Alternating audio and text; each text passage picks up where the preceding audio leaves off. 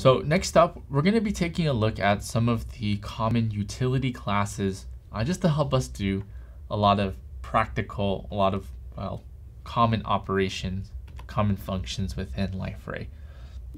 So some of the common things that we might be doing, things like manipulating strings, formatting the date, making sure that what the user inputs in a field is valid, sanitizing outputs, and there's probably a lot more we can do.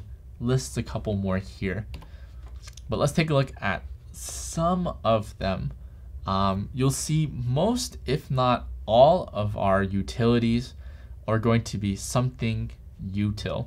So in this list here, one of the strong ones, or one of the commonly used ones, is going to be the date formatter.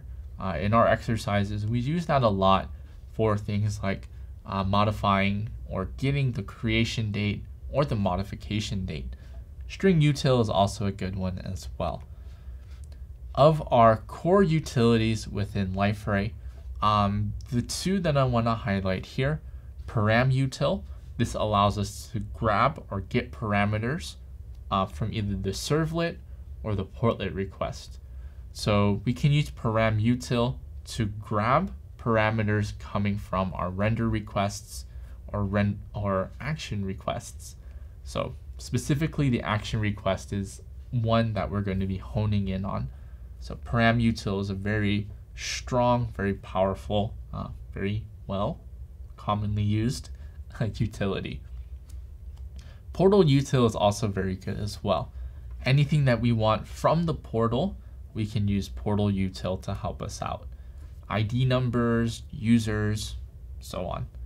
So the other ones here are also very important. I just want to highlight those two specifically.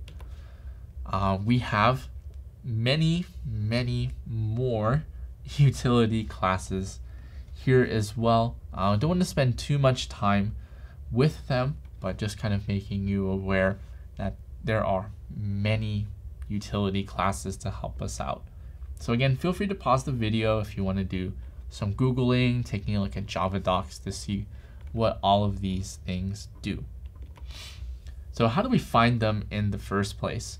We do have documentation leading you to the utility classes, and they're also going to be found within com Liferay portal kernel util.